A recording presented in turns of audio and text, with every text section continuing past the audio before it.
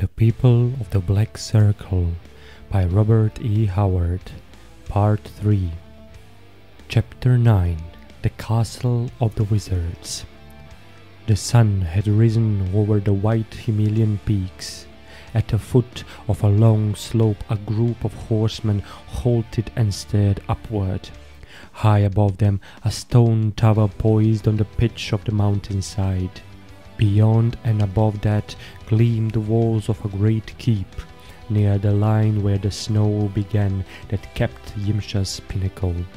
There was a touch of unreality about the whole purple slopes pitching up to that fantastic castle, toy-like with distance, and above it the white glistening peak shouldering the cold blue. "We'll leave the horses here," grunted Conan. "That treacherous slope is safer for a man on foot. Besides, they're done." He swung down from the black stallion, which stood with wide-braced legs and drooping head.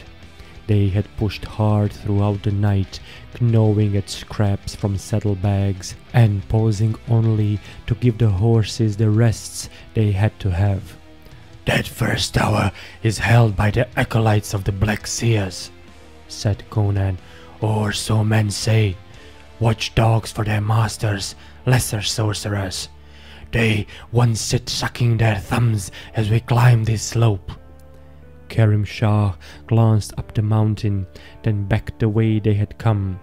They were already far up Yimsha's side, and a vast expanse of lesser peaks and crags spread out beneath them. Among these labyrinths the Turanians sought in vain for a movement of color that would betray men. Evidently the pursuing Afghulis had lost their chief's trail in the night. "Let us go then." They tied the weary horses in a clump of tamarisk and without further comment turned up the slope. There was no cover. It was a naked incline strewn with boulders not big enough to conceal a man, but they did conceal something else. The party had not gone 50 steps when a snarling shape burst from behind a rock. It was one of the gaunt savage dogs that infested the hill villages, and its eyes glared redly, its jaws dripped foam. Conan was leading, but it did not attack him. It dashed past him and leaped at Kerim Shah. The Turanian leaped aside, and the great dog flung itself upon the Irakzai behind him. The man yelled and threw up his arm, which was torn by the brute's fangs as it bore him backward, and the next instant half a dozen tulwars were hacking at the beast. Yet not until it was literally dismembered did the hideous creature cease its efforts to seize and rend its attackers. Kerim Shah bound up the wounded warrior's gashed arm, looked at him narrowly, and then turned away without a word. He rejoined Conan, and they renewed the climb in silence. Presently Kerim Shah said, "Strange to find a village dog in this place." "There's no offal here," grunted Conan. Both turned their heads to glance back at the wounded warrior toiling after them among his companions. Sweat glistened on his dark face, and his lips were drawn back from his teeth in a grimace of pain. Then both looked again at the stone tower squatting above them. A slumberous quiet lay over the uplands. The tower showed no sign of life, nor did the strange pyramidal structure beyond it. But the men who toiled upward went with the tenseness of men walking on the edge of a crater. Kerim Shah had unslung the powerful Turanian bow that killed at 500 paces, and the Irakzai looked to their own lighter and less lethal bows. But they were not within bowshot of the tower when something shot down out of the sky without warning. It passed so close to Conan that he felt the wind of rushing wings, but it was an Irakzai who staggered and fell, blood jetting from a severed jugular. A hawk with wings like burnished steel shot up again, blood dripping from the scimitar beak, to reel against the sky as Karim Shah's bowstring twanged. It dropped like a plummet, but no man saw where it struck the earth. Conan bent over the victim of the attack, but the man was already dead. No one spoke. Useless to comment on the fact that never before had a hawk been known to swoop on a man. Red rage began to weave with fatalistic lethargy in the wild souls of the Irakzai. Hairy fingers knocked arrows, and men glared vengefully at the tower whose very silence mocked them. But the next attack came swiftly. They all saw it, a white puffball of smoke that tumbled over the tower rim and came drifting and rolling down the slope towards them. Others followed it. They seemed harmless, mere woolly globes of cloudy foam, but Conan stepped aside to avoid contact with the first. Behind him, one of the Irakzai reached out and thrust his sword into the unstable mass. Instantly, a sharp report shook the mountainside. There was a burst of blinding flame, and then the puffball had vanished, and the two curious warriors remained only a heap of charred and blackened bones. The crisped hand still gripped the ivory sword hilt, but the blade was gone, melted and destroyed by that awful heat. Yet men standing almost within reach of the victim had not suffered except to be dazzled and half blinded by the sudden flare. "Still touches it off," grunted Conan. "Look out, here they come!" The slope above them was almost covered by the billowing spheres. Karim Shah bent his bow and sent a shaft into the mass, and those touched by the arrow burst like bubbles in the spurting flame. His men followed his example, and for the next few minutes it was as if a thunderstorm raged on the mountain slope, with bolts of lightning striking and bursting in showers of flame. When the barrage ceased, only a few arrows were left in the quivers of the archers. They pushed on grimly over soil charred and blackened, where the naked rock had in places been turned to lava by the explosion of those diabolical bombs. Now they were almost within arrow flight of the silent tower, and they spread their line, nerves taut, ready for any horror that might descend upon them. On the tower appeared a single figure, lifting a 10-foot bronze horn. Its strident bellow roared out across the echoing slopes like the blare of trumpets on Judgment Day, and it began to be fearfully answered. The ground trembled under the feet of the invaders, the rumblings and grindings welled up from the subterranean depths. The Irakzai screamed, reeling like drunken men on the shuddering slope, and Conan, eyes glaring, charged recklessly up the incline, knife in hand, straight at the door that showed in the tower wall. Above him the great horn roared and bellowed in brutish mockery, and then Karim Shah threw a shaft to his ear and loosed. Only a Turanian could have made that shot. The bellowing of the horn ceased suddenly, and a high, thin scream shrilled in its place. The green-robed figure on the tower staggered, clutching at the long shaft which quivered in its bosom, and then pitched across the parapet. The great horn tumbled upon the battlement and hung precariously, and another robed figure rushed to seize it, shrieking in horror. Again the Turanian bow twanged, and again it was answered by a death howl. The second acolyte in falling, struck the horn with his elbow and knocked it clattering over the parapet to shatter on the rocks far below. At such headlong speed had Conan covered the ground that before the clattering echoes of that fall had died away, he was hacking at the door.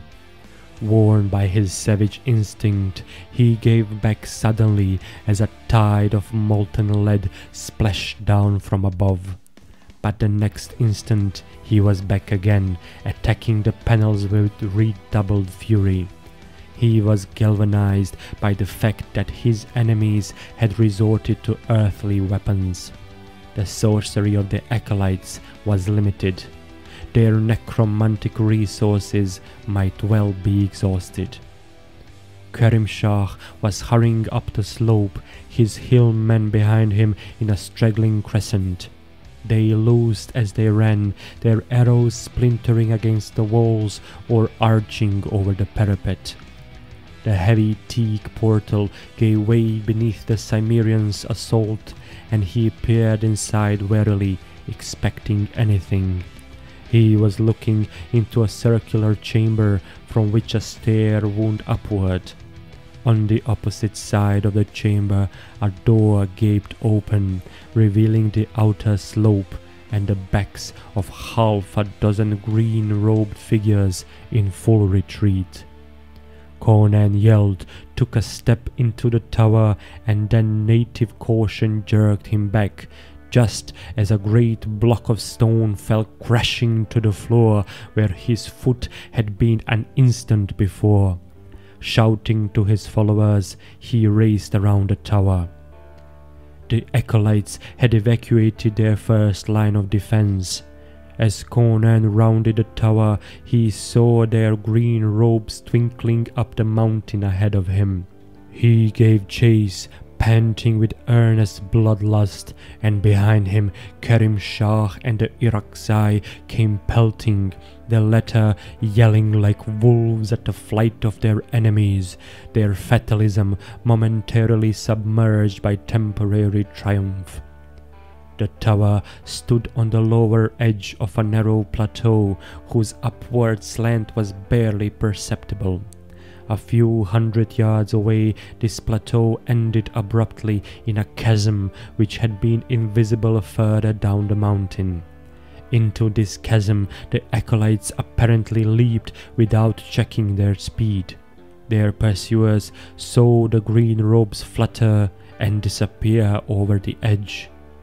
A few moments later, they themselves were standing on the brink of the mighty moat that cut them off from the castle of the Black Seers. It was a sheer-walled ravine that extended in either direction as far as they could see, apparently girdling the mountain, some 400 yards in width and 500 feet deep. And in it, from rim to rim, a strange, translucent mist sparkled and shimmered. Looking down, Conan grunted. Far below him, moving across the glimmering floor, which shone like burnished silver, he saw the forms of the green-robed acolytes. Their outline was wavering and indistinct, like figures seen under deep water. They walked in single file, moving toward the opposite wall.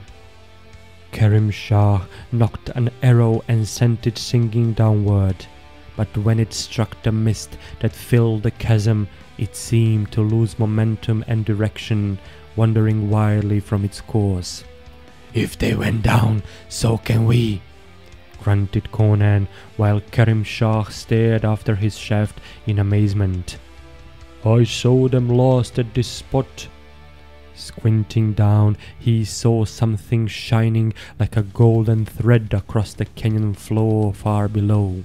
The acolytes seemed to be following this thread, and there suddenly came to him Kemsa's cryptic words, "Follow the golden vein."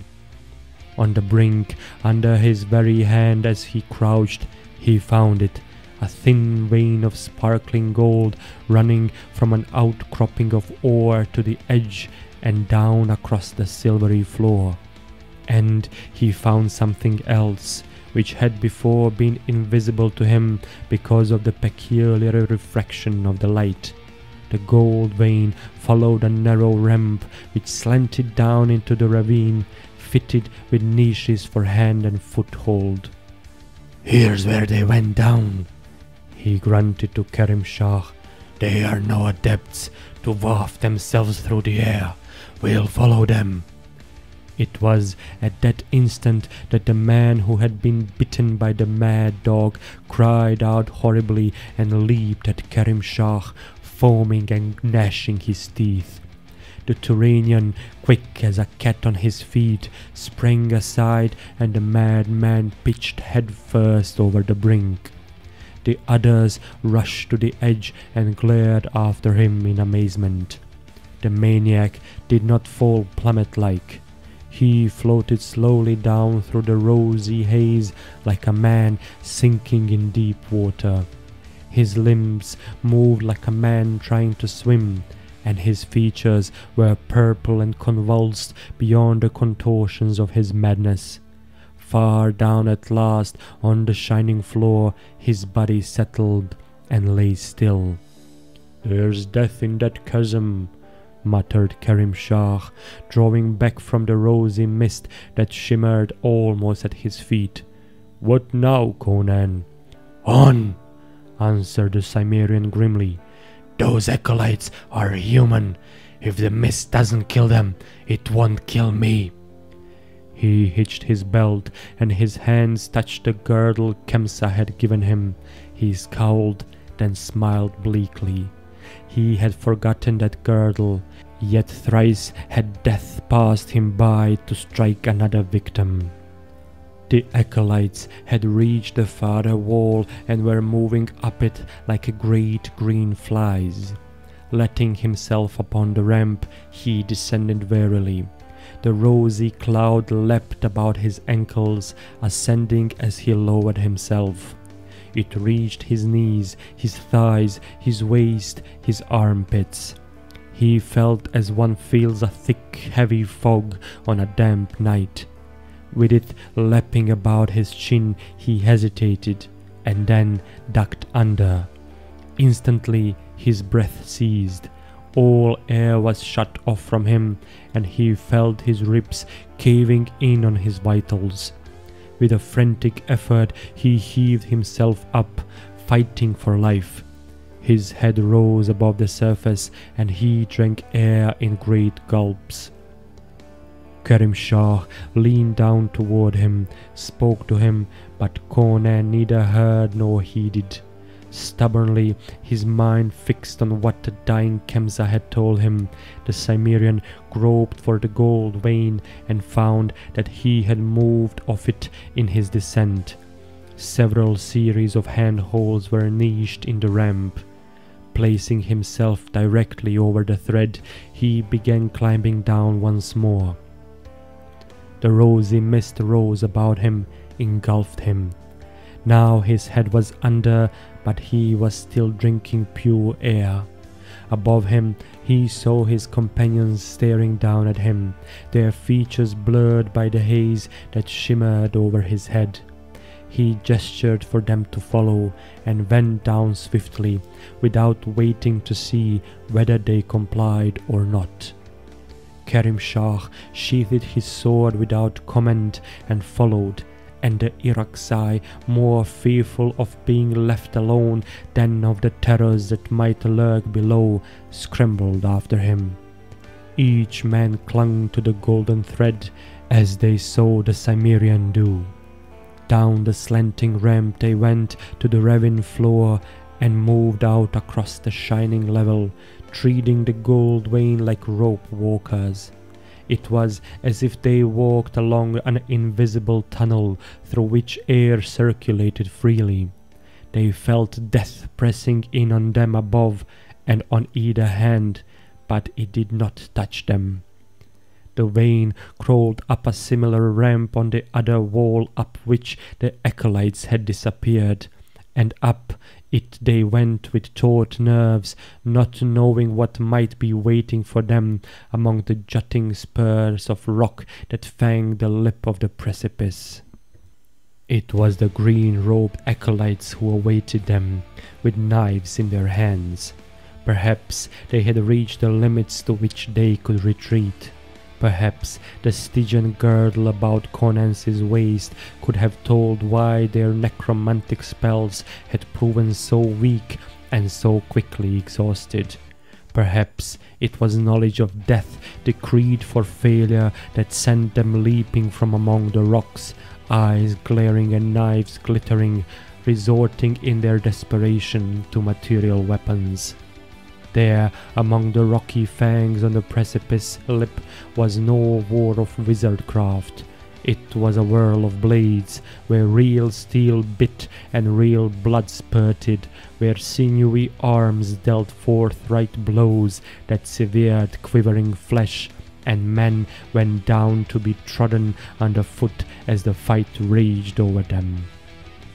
One of the Iroquois bled to death among the rocks, but the acolytes were down, slashed and hacked asunder or hurled over the edge to float sluggishly down to the silver floor that shone so far below. Then the conquerors shook blood and sweat from their eyes and looked at one another. Conan and Kerim Shah still stood upright, and 4 of the Iroquois. They stood among the rocky teeth that serrated the precipice brink, and from that spot a path wound up a gentle slope to a broad stair consisting of half a dozen steps 100 feet across, cut out of a green jade-like substance. They led up to a broad stage of roofless gallery of the same polished stone, and above it rose, tier upon tier, the castle of the Black Seers. It seemed to have been carved out of the sheer stone of the mountain. The architecture was faultless but unadorned. The many casements were barred and masked with curtains within. There was no sign of life, friendly or hostile. They went up the path in silence and warily as men treading the lair of a serpent. The Iroquois were dumb, like men marching to a certain doom. Even Kerim Shah was silent. Only Conan seemed unaware what a monstrous dislocating and uprooting of accepted thought and action their invasion constituted. What an unprecedented violation of tradition. He was not of the East, and he came of a breed who fought devils and wizards as promptly and matter-of-factly as they battled human foes. He strode up the shining stairs and across the wide green gallery straight toward a great golden-bound teak door that opened upon it. He cast but a single glance upward at the higher tiers of the great pyramidal structure towering above him.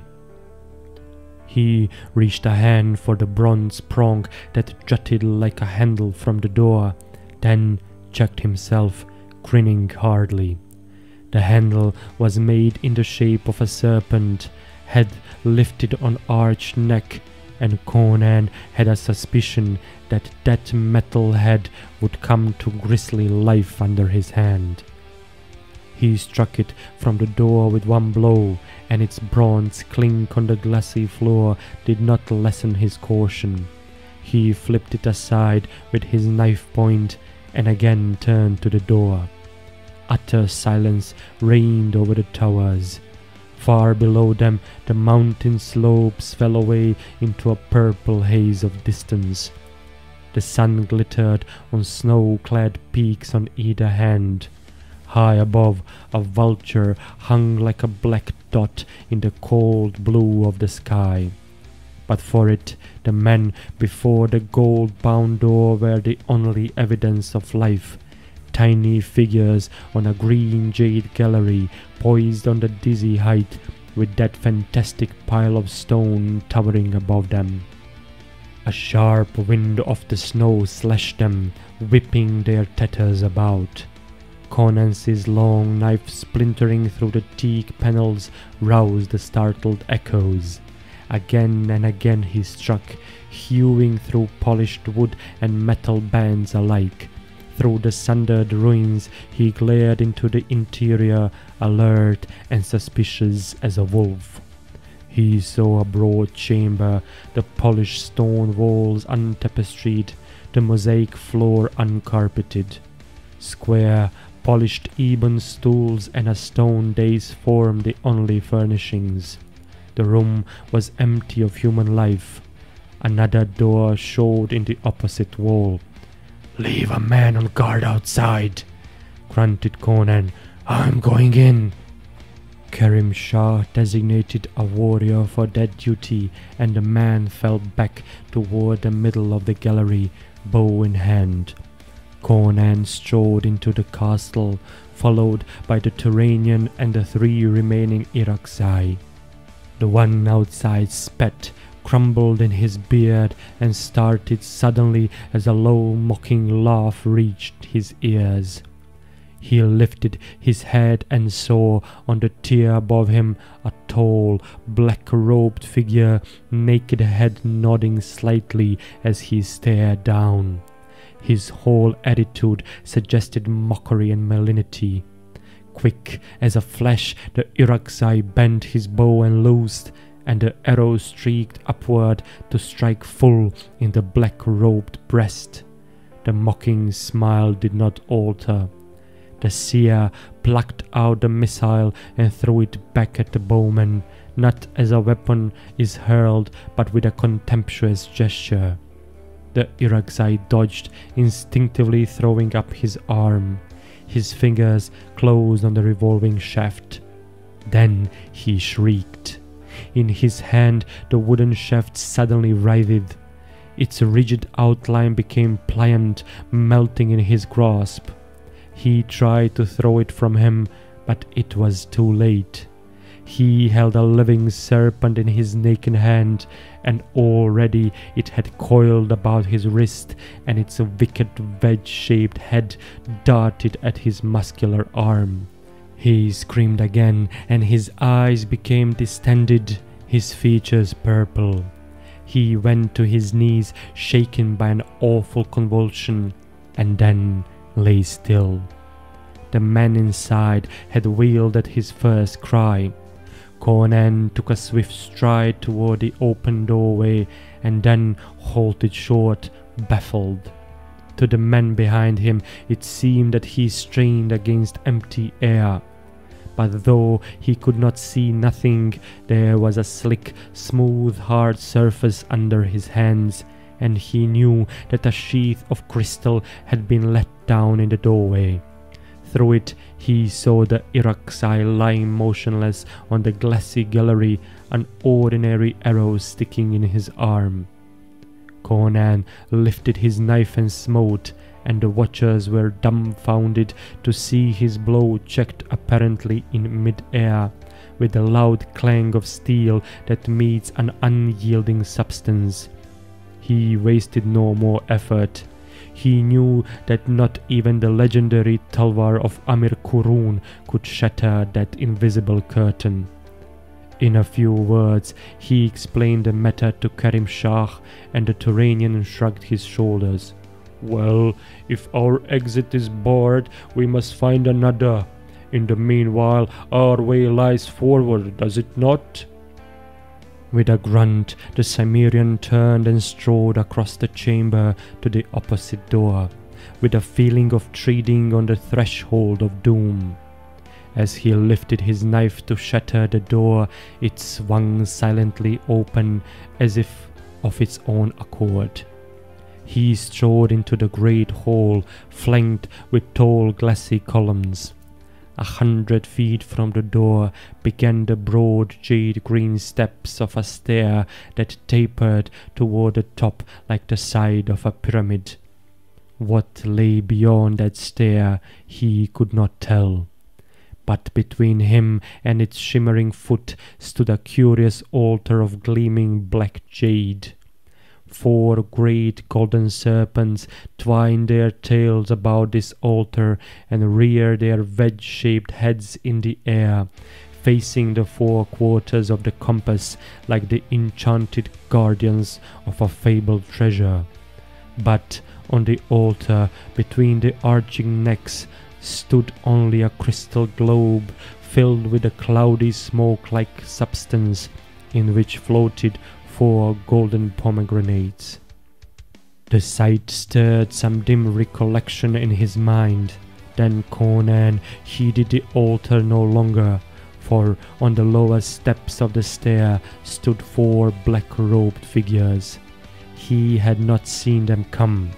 They were simply there, tall, gaunt, their vulture heads nodding in unison, their feet and hands hidden by their flowing garments. One lifted his arm and the sleeve fell away, revealing his hand, and it was not a hand at all. Conan halted in mid-stride, compelled against his will. He had encountered a force differing subtly from Kemsas's mesmerism, and he could not advance, though he felt it in his power to retreat if he wished. His companions had likewise halted, and they seemed even more helpless than he, unable to move in either direction.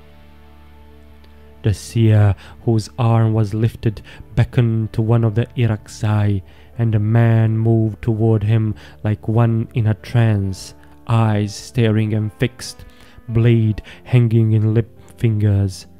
As he pushed past Conan, the Cimmerian threw an arm across his breast to arrest him. Conan was so much stronger than the Irakzai that in ordinary circumstances he could have broken his spine between his hands. But now the muscular arm was brushed aside like straw, and the Irakzai moved toward the stair, treading jerkily and mechanically. He reached the steps and knelt stiffly, proffering his blade and bending his head. The seer took the sword. It flashed as he swung it up and down. The Irakzai's head tumbled from his shoulders and thudded heavily on the black marble floor. An arch of blood jetted from the severed arteries, and the body slumped over and lay with arms spread wide. Again, a malformed hand lifted and beckoned, and another Irakzai stumbled stiffly to his doom. The ghastly drama was reenacted, and another headless form lay beside the first. As the 3rd tribesman clumped his way past Conan to his death, the Cimmerian, his veins bulging in his temples with his efforts to break past the unseen barrier that held him, was suddenly aware of allied forces, unseen but waking into life about him. This realization came without warning, but so powerfully that he could not doubt his instinct. His left hand slid involuntarily under his Baccariot belt and closed on the Stygian girdle, and as he gripped it, he felt new strength flood his numbed limbs. The will to live was a pulsing white-hot fire, matched by the intensity of his burning rage. The 3rd Irakzai was a decapitated corpse, and a hideous finger was lifting again when Conan felt the bursting of the invisible barrier. A fierce, involuntary cry burst from his lips as he leaped with the explosive suddenness of pent-up ferocity. His left hand gripped the sorceress's girdle as a drowning man grips a floating log, and the long knife was a sheen of light in his right. The men on the steps did not move. They watched calmly, cynically. If they felt surprise, they did not show it. Conan did not allow himself to think what might chance when he came within knife reach of them. His blood was pounding in his temples. A mist of crimson swam before his sight. He was afire with the urge to kill, to drive his knife deep into the flesh and bone, and twist the blade in blood and entrails. Another dozen strides would carry him to the steps where the sneering demons stood. He drew his breath deep, his fury rising redly as his charge gathered momentum. He was hurtling past the altar with its golden serpents when, like a leavened flesh, there shot across his mind again, as vividly as if spoken in his external ear, the cryptic words of Kemsa, "Break the crystal bowl." His reaction was almost without his own volition. Execution followed impulse so spontaneously that the greatest sorcerer of the age would not have had time to read his mind and prevent his action. Wheeling like a cat from his headlong charge, he brought his knife crashing down upon the crystal. Instantly the air vibrated with a peal of terror, whether from the stairs, the altar, or the crystal itself, he could not tell. Hisses filled his ears as the golden serpents, suddenly vibrant with hideous life, writhed and smote at him. But he was fired to the speed of a maddened tiger. A whirl of steel sheared through the hideous trunks that waved toward him, and he smote the crystal sphere again and yet again. And the globe burst with a noise like a thunderclap, raining fiery shards on the black marble, and the gold pomegranates, as if released from captivity, shot upward toward the lofty roof and were gone. A mad screaming, bestial and ghastly, was echoing through the great hall. On the steps writhed 4 black-robed figures, twisting in convulsions, froth dripping from their livid mouths. Then, with one frenzied crescendo of inhuman ululation, they stiffened and lay still, and Conan knew that they were dead. He stared down at the altar and the crystal shards. 4 headless golden serpents still coiled about the altar, but no alien life now animated the dully gleaming metal. Kerim Shah was rising slowly from his knees, whither he had been dashed by some unseen force. He shook his head to clear the ringing from his ears. "Did you hear that crash when you struck? It was as if 1,000 crystal panels shattered all over the castle as that globe burst. Were the souls of the wizards imprisoned in those golden bowls? Ha!" Conan wheeled as Kerim Shah drew his sword and pointed. Another figure stood at the head of the stair.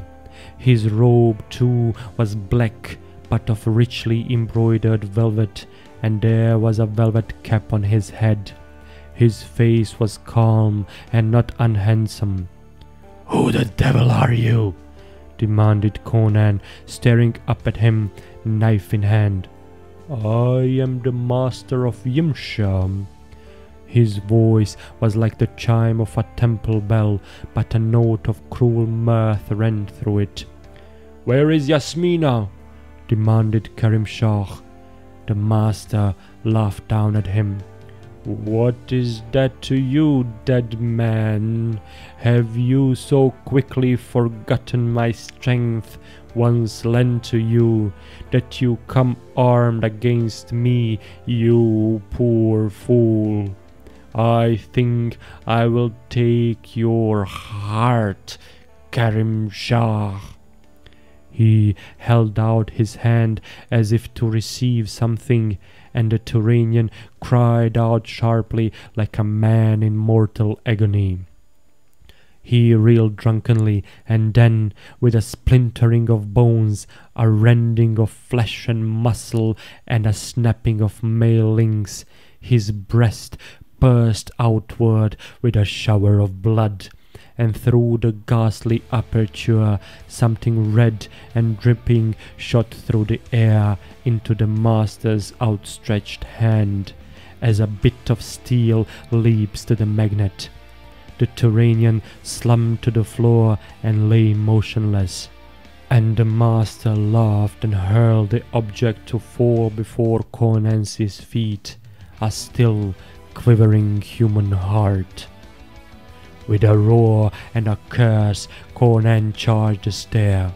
From Kemsas's girdle he felt strength and deathless hate flow into him to combat the terrible emanation of power that met him on the steps.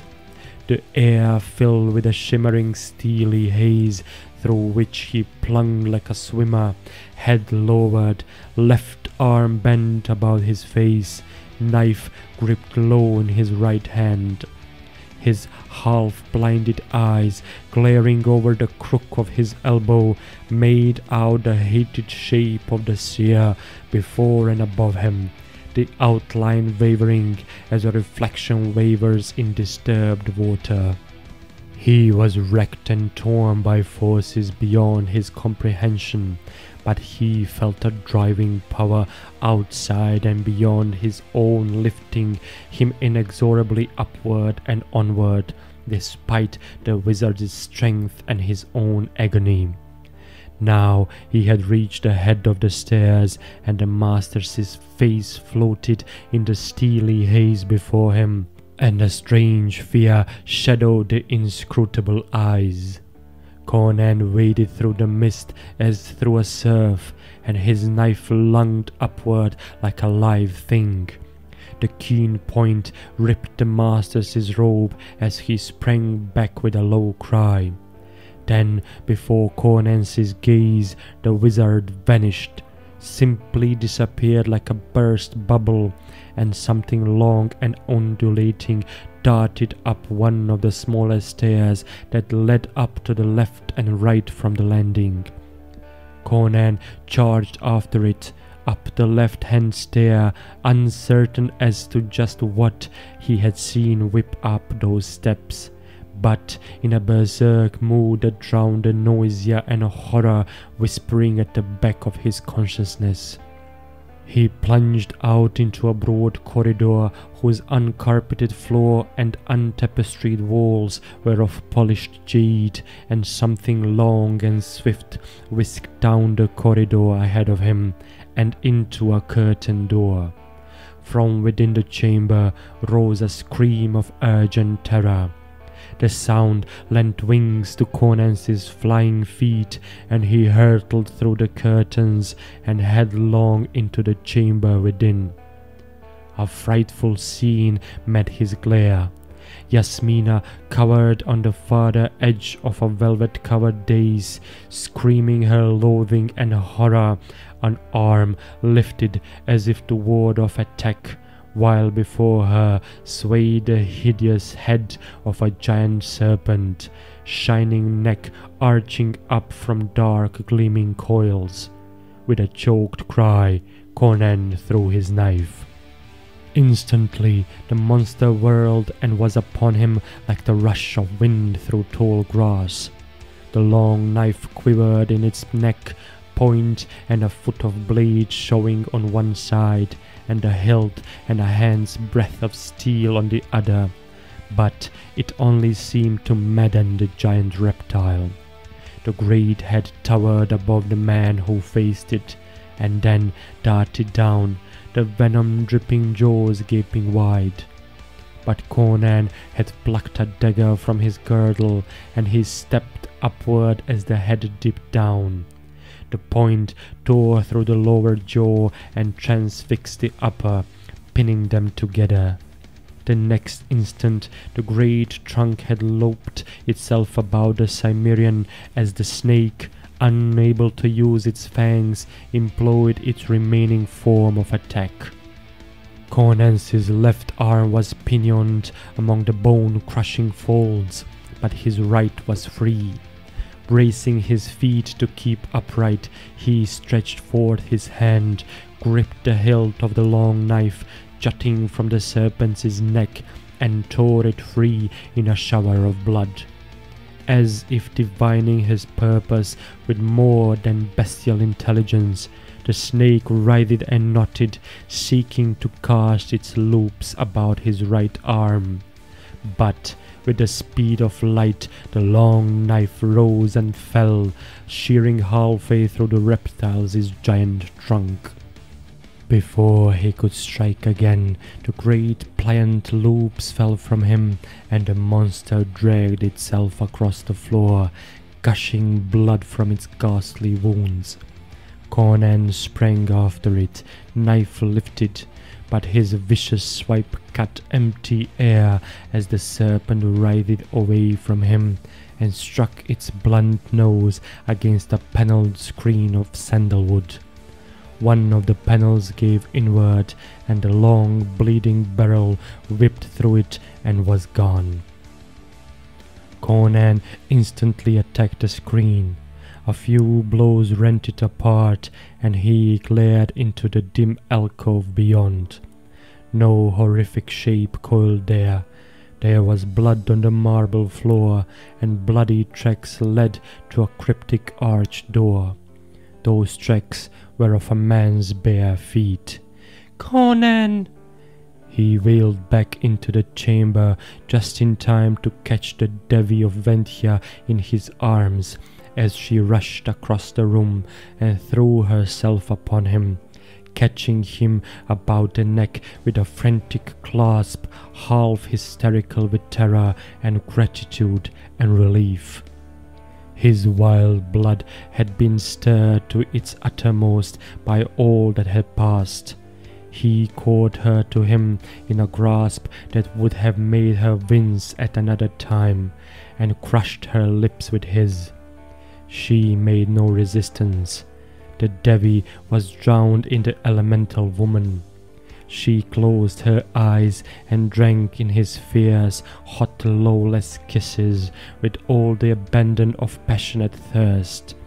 She was panting with his violence when he ceased for breath, and glared down at her lying limp in his mighty arms. "I knew you'd come for me," she murmured. "You would not leave me in this den of devils." At her words, recollection of that environment came to him suddenly. He lifted his head and listened intently. Silence reigned over the castle of Yimsha, but it was a silence impregnated with menace. Peril crouched in every corner, leered invisibly from every hanging. "We better go while we can," he muttered.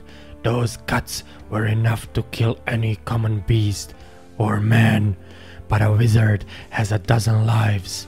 Wound one and he rides away like a crippled snake to soak up fresh venom from some source of sorcery."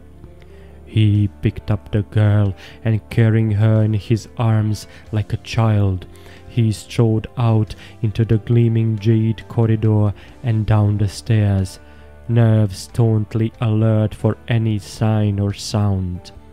"I met the master," she whispered, clinging to him and shuddering. "He worked his spells on me to break my will. The most awful thing was a mouldering corpse which seized me in its arms. I fainted then and lay as one dead. I do not know how long.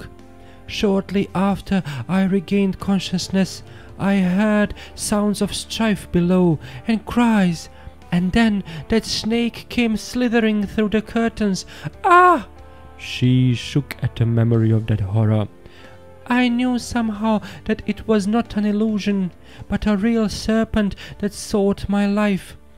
"It was not a shadow, at least," answered Conan cryptically. "He knew he was beaten and chose to slay you rather than let you be rescued." "What do you mean, he?" she asked uneasily, and then shrank against him, crying out and forgetting her question. She had seen the corpse at the foot of the stairs. Those of the seers were not good to look at. As they lay twisted and contorted, their hands and feet were exposed to view, and at the sight Yasmina went livid and hid her face against Conan's powerful shoulder. Chapter 10. Yasmina and Conan. Conan passed through the hall quickly enough, traversed the outer chamber, and approached the door that led upon the gallery. Then he saw the floor sprinkled with tiny glittering shards. The crystal sheet that had covered the doorway had been shivered to bits, and he remembered the crash that had accompanied the shattering of the crystal globe. He believed that every piece of crystal in the castle had broken at that instant, and some dim instinct or memory of esoteric lore vaguely suggested the truth of the monstrous connection between the lords of the Black Circle and the golden pomegranates. He felt the short hair bristle chilly at the back of his neck, and put the matter hastily out of his mind. He breathed a deep sigh of relief as he stepped out upon the green jade gallery. There was still the gorge to cross, but at least he could see the white peaks glistening in the sun, and the long slopes falling away into the distant blue hazes. The Irakzai lay where he had fallen, an ugly blotch on the glassy smoothness. As Conan strode down the winding path, he was surprised to note the position of the sun. It had not yet passed its zenith, and yet it seemed to him that hours had passed since he plunged into the castle of the Black Seers. He felt an urge to hasten, not a mere blind panic, but an instinct of peril growing behind his back. He said nothing to Yasmina, and she seemed content to nestle her dark head against his arching breast and find security in the clasp of his iron arms. He paused an instant on the brink of the chasm, frowning down. The haze which danced in the gorge was no longer rose-hued and sparkling. It was smoky, dim, ghostly, like the life tide that flickered thinly in a wounded man. The thought came vaguely to Conan that the spells of magicians were more closely bound to their personal beings than were the actions of common men to the actors. But far below, the floor shone like tarnished silver, and the gold thread sparkled undimmed. Conan shifted Yasmina across his shoulder, where she lay docilely, and began the descent. Hurriedly he descended the ramp, and hurriedly he fled across the echoing floor. He had a conviction that they were racing with time, that their chances of survival depended upon crossing that gorge of horrors before the wounded master of the castle should regain enough power to loose some other doom upon them. When he toiled up the farther ramp and came upon the crest, he breathed a gusty sigh of relief and stood Yasmina upon her feet.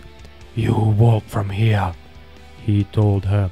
"It's downhill all the way."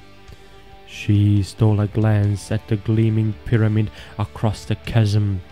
It reared up against the snowy slope like the citadel of silence and immemorial evil. "Are you a magician that you have conquered the Black Seers of Yimsha, Conan of Gore?" she asked as they went down the path, with his heavy arm about her supple waist. "It was a girdle Kemsa gave me before he died," Conan answered. "Yes, I found him on the trail. It is a curious one, which I'll show you when I have time. Against some spells it was weak, but against others it was strong, and a good knife is always a hearty incantation." "But if the girdle aided you in conquering the master," she argued, "why did it not aid Kemsa?" He shook his head. "Who knows? but Kemsa had been the master's slave. Perhaps that weakened its magic. He had no hold on me as he had on Kemsa. Yet I can't say that I conquered him. He retreated, but I have a feeling that we haven't seen the last of him. I want to put as many miles between us and his lair as we can." He was further relieved to find horses tethered among the tamarisks as he had left them. He loosed them swiftly and mounted the black stallion, swinging the girl up before him. The others followed, freshened by their rest. "And what now?" she asked. "To Afghanistan?"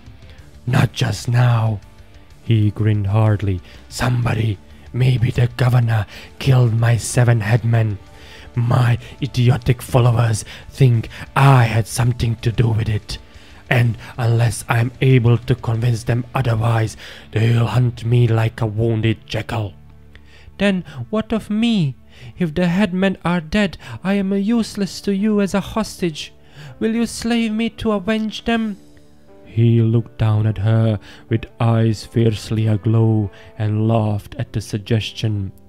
"Then let us ride to the border," she said.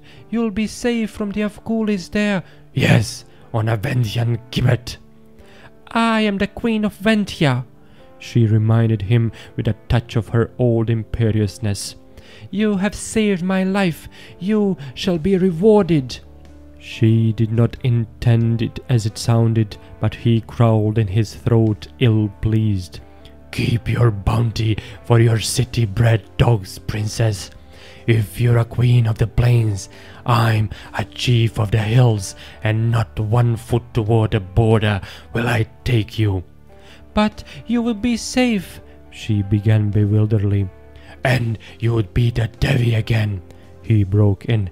"No, girl, I prefer you as you are now, a woman of flesh and blood riding on my saddlebow." "But you can't keep me," she cried. "You can't." "Watch and see," he advised grimly. "But I will pay you a vast ransom." "Devil take your ransom," he answered roughly, his arms hardening about her supple figure. "The kingdom of Vendhya could give me nothing I desire half so much as I desire you. I took you at the risk of my neck. If your courtiers want you back, let them come up the Jaibar and fight for you." "But you have no followers now," she protested. "You are hunted. How can you preserve your own life, much less mine?" "I still have friends in the hills," he answered. "There is a chief of the Kuraksai who will keep you safely while I bicker with the Afghulis. If they will have none of me, by Krom, I will ride northward with you to the steppes of the Kozaki. I was a hetman among the free companions before I rode southward. I'll make you a queen on the Zaporoska River."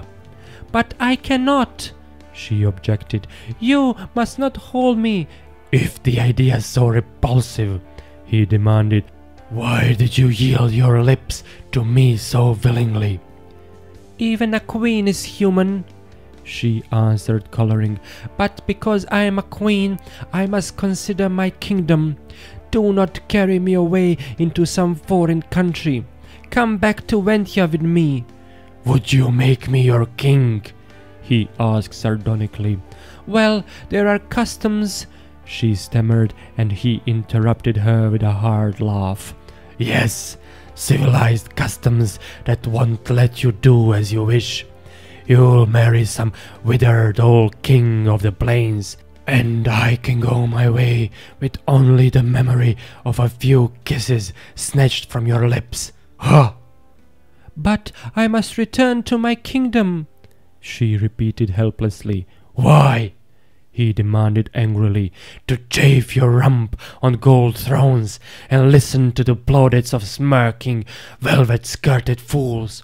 Where is the gain? Listen, I was born in the Cimmerian hills, where the people are all barbarians. I have been a mercenary soldier, a corsair, a Cossack, and 100 other things. What king has roamed the countries, fought the battles, loved the women, and won the plunder that I have? I came into Gulistan to raise a horde and plunder the kingdoms to the south, your own among them. Being chief of the Avgulis was only a start.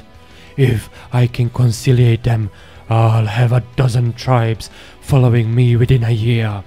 But if I can't, I'll ride back to the steppes and loot the Turanian borders with the Kozaki, and you'll go with me. To the devil with your kingdom. They fended for themselves before you were born. She lay in his arms, looking up at him, and she felt a tug at her spirit, a lawless, reckless urge that matched his own and was bite cold into being. But 1,000 generations of sovereignship rode heavy upon her. I can't, she repeated helplessly. You haven't any choice, he assured her. You, what the devil? They had left Yimsha some miles behind them and were riding along a high ridge that separated two deep valleys. They had just stopped a steep crest where they could gaze down into the valley on their right hand, and there was a running fight in progress. A strong wind was blowing away from them, carrying the sounds from their ears, but even so the clashing of steel and thunder of hoofs welled up from far below. They saw the glint of the sun on lance tip and spired helmet. 3,000 mailed horsemen were driving before them, a ragged band of turbaned riders, who fled snarling and striking like fleeing wolves. Turanians, muttered Conan. Squadrons from Secundarum. What the devil are they doing here? Who are the men they pursue? Asked Yasmina. And why do they fall back so stubbornly? They cannot stand against such odds. 500 of my mad Avgulis, he growled, scowling down into the vale. They're in a trap, and they know it. The valley was indeed a cul-de-sac at the end. It narrowed to a high-walled gorge, opening out further into a round bowl, completely rimmed with lofty, unscalable walls. The turbaned riders were being forced into this gorge because there was nowhere else for them to go, and they went reluctantly in a shower of arrows and a whirl of swords. The helmeted riders harried them, but did not press in too rashly. They knew the desperate fury of the hill tribes, and they knew too that they had their prey in a trap from which there was no escape. They had recognized the hill men as Avgulis, and they wished to hem them in and force a surrender. They needed hostages for the purpose they had in mind. Their emir was a man of decision and initiative. When he reached the Kurashakh valley and found neither guides nor emissary waiting for him, he pushed on, trusting to his own knowledge of the country.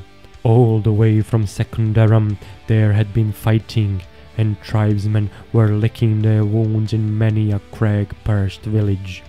He knew there was a good chance that neither he nor any of his helmeted spearmen would ever ride through the gates of Secundarum again, for the tribes would all be up behind him now, but he was determined to carry out his orders, which were to take Yasmina Devi from the Avgulis at all costs, and to bring her captive to Secundarum, or, if confronted by impossibility, to strike off her head before he himself died.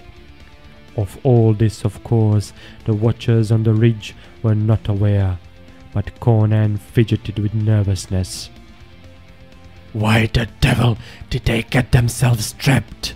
He demanded of the universe at large. I know what they are doing in these parts. They were hunting me, the dogs. poking into every valley, and found themselves penned in before they knew it. The poor fools! They are making a stand in the gorge, but they can't hold out for long. When the Turanians have pushed them back into the bowl, they'll slaughter them at their leisure. The din welling up from below increased in volume and intensity. In the strait of the narrow gut, the Avkulis, fighting desperately, were for the time holding their own against the male riders, who could not throw their whole weight against them. Conan scowled darkly, moved restlessly, fingering his hilt, and finally spoke bluntly. Devi, I must go down to them.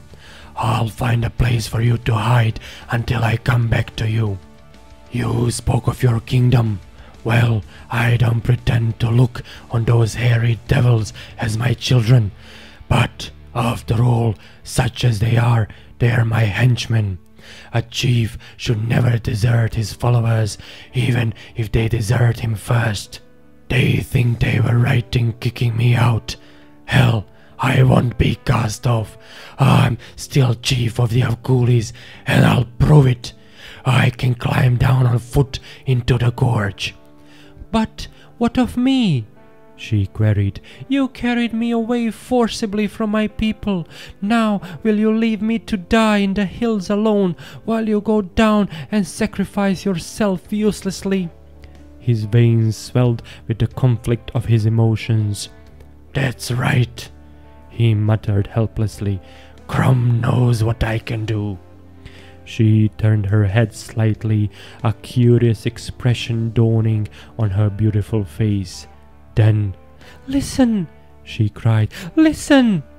A distant fanfare of trumpets was borne faintly to their ears. They stared into the deep valley on the left and caught a glint of steel on the farther side. A long line of lances and polished helmets moved along the vale, gleaming in the sunlight. "The riders of Vendhya!" she cried exultingly. "There are thousands of them," muttered Conan. "It has been long since a Kshatriya host has ridden this far into the hills." "They are searching for me!" she exclaimed. "Give me your horse, I will ride to my warriors. The ridge is not so precipitous on the left, and I can reach the valley floor. I will lead my horsemen into the valley at the upper end and fall upon the Turanians. We will crush them in the vise. Quick, Conan, will you sacrifice your men to your own desire?"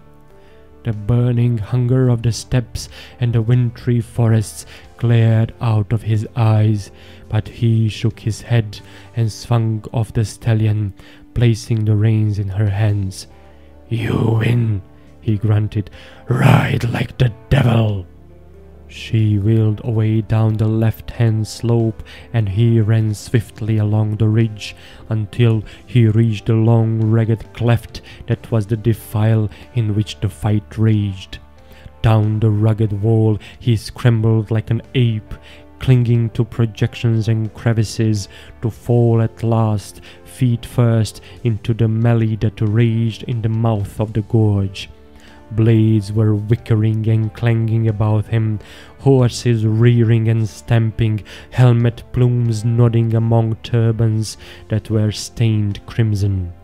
As he hit, he yelled like a wolf, caught a gold-worked rein, and dodging the sweep of a scimitar, drew his long knife upward through the rider's vitals.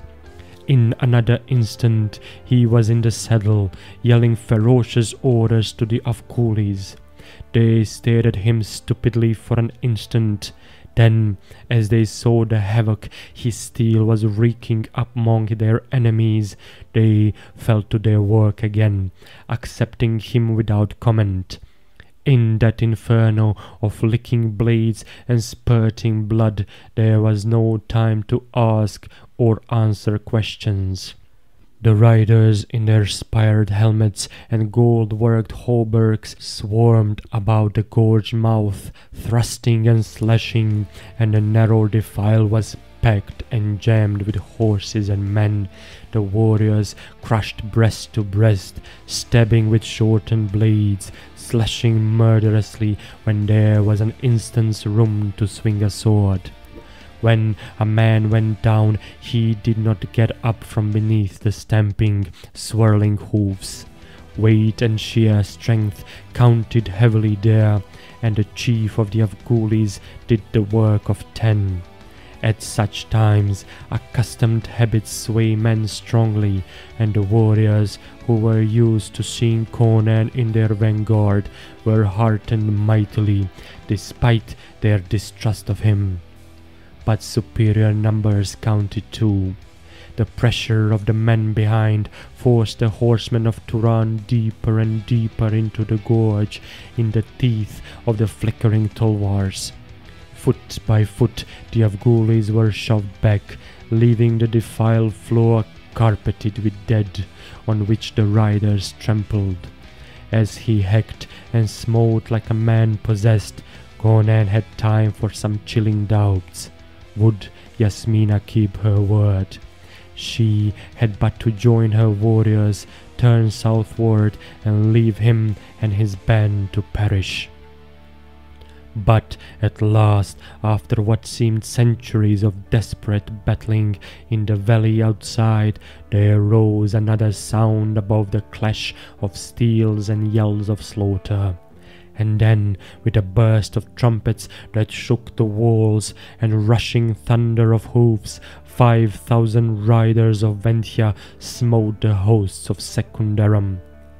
That stroke split the Turanian squadrons asunder, shattered, tore and rent them, and scattered their fragments all over the valley. In an instant, the surge had ebbed back out of the gorge.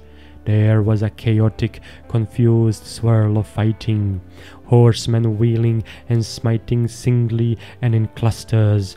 And then the emir went down with a kshatriya lance through his breast, and the riders in their spired helmets turned their horses down the valley, spurring like mad and seeking to slash a way through the swarms which had come upon them from the rear.